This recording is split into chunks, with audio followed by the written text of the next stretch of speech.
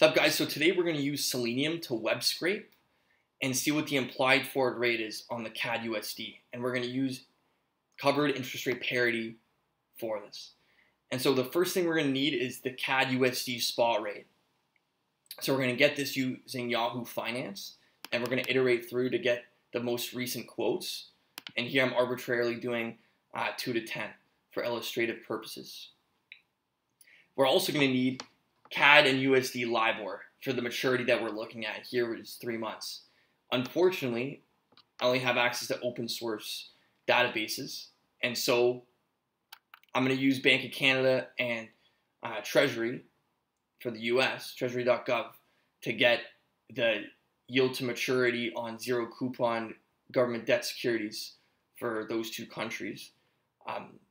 Now, this is assuming that the LIBOR Treasury spread is 0. For 3 months, this is called the TED spread.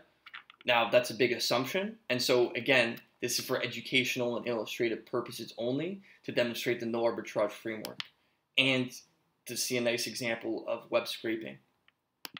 And so let's get started. Boom. And here we're using Chrome WebDriver, which you can download online for free.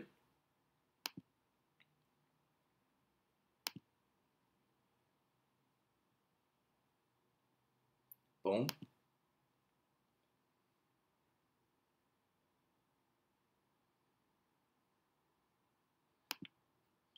Here we're using slxx.write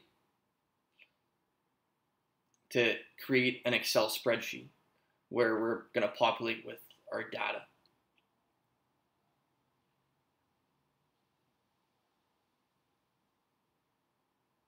Feel free to pause the video at any time to look at the code.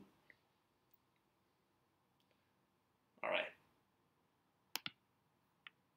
Right here, we have the newly created SLSX. We open it up,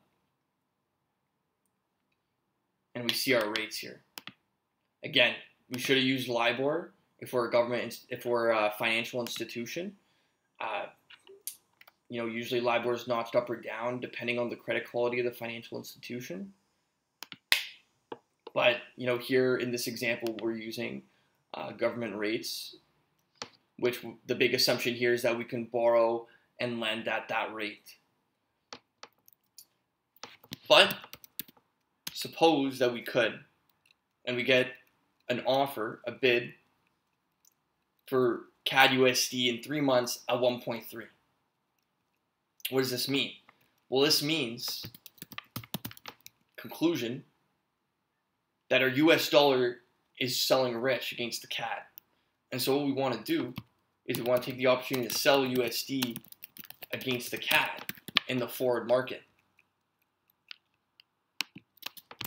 Forward. So we hit that bid. All right. Now what do we do to cover our gains and hedge our risk?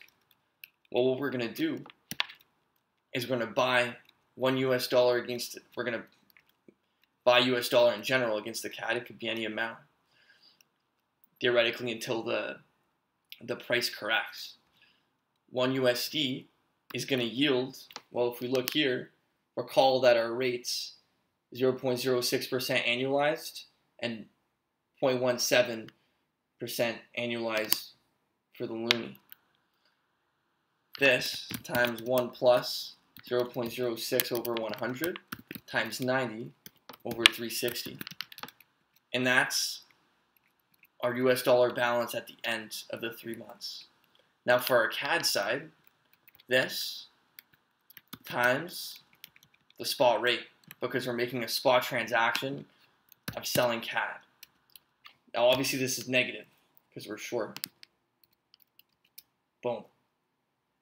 Now what's the interest rate?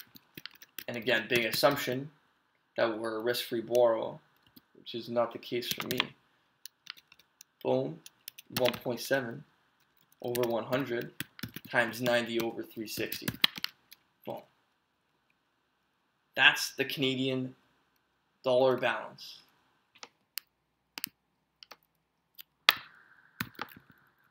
If we multiply by this. Boom. Now, recall that we locked in the rate of 1.3 CAD USD in 3 months. So in 3 months was this many USD, right? And we'll have this many CAD. So what's the difference there? Boom. Essentially, we locked in a risk-free arbitrage profits of 4 cents for every US dollar we invest in the strategy. Now, again, this is for illustrative purposes only. Obviously, the rates for borrowing are going to be higher than for the government, for individuals or institutions. But I hope this outlines the no arbitrage framework for valuing FX contracts. And I appreciate your time watching this. And I hope you appreciate mine for making it. Thank you very much.